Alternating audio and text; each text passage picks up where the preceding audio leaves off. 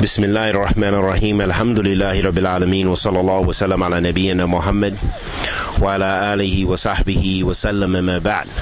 Continuing on with some of the alamat Ahl Sunnah wal Jama'ah. The first one we mentioned was inqiyad, al-inqiyad ورجوع الدليل من كتاب الله وسنة الرسول صلى الله عليه وسلم.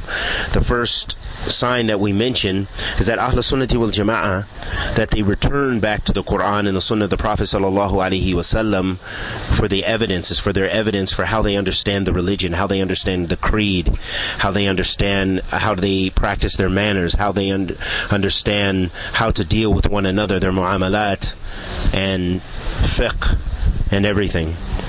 The second characteristic that's very important for us, السمع والطاعة والتسليم لله ولرسوله صلى الله عليه وسلم والطاعة لأولي الأمر من المسلمين من غير معصية الله.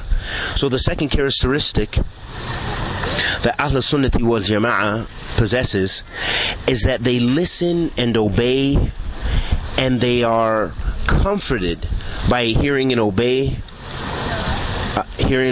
Allah subhanahu wa ta'ala, His commandments, and that of the Messenger of Allah alayhi afdal salatu wassalam. And that they also adhere and are obedient to the Muslim leadership, the leaders of the Muslims, except in ma'siyatillah.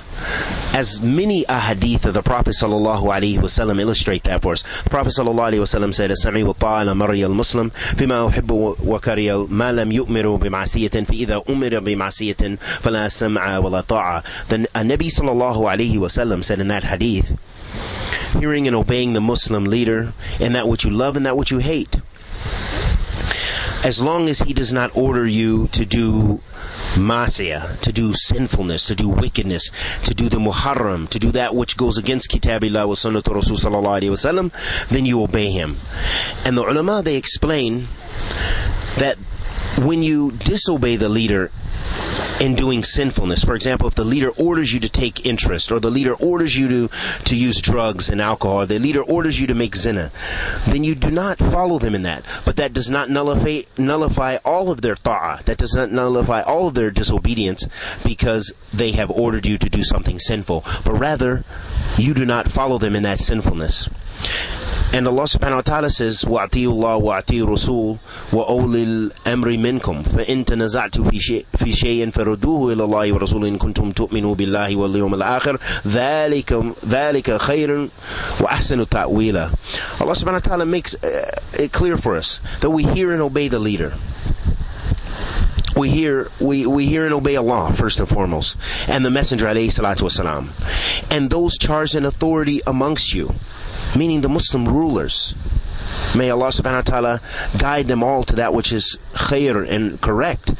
And those that have left the fold of Islam, may Allah bless them to return, because if the leaders are on misguidance, then the mujtama, the society, will be open to misguidance. So the Salaf used to make dua and supplicate for the rulers, and there's many athar of Imam Ahmed wa ghayri from the Salaf Salih ridwanullahi alayhim, in which they said, which means that if I were to supplicate on behalf of anyone, it would be the leader, because when the leader is corrected, it corrects our dunya and the affairs of the religion, because the leader is responsible for implementing the Sharia in the society, as well as all the individuals as individuals.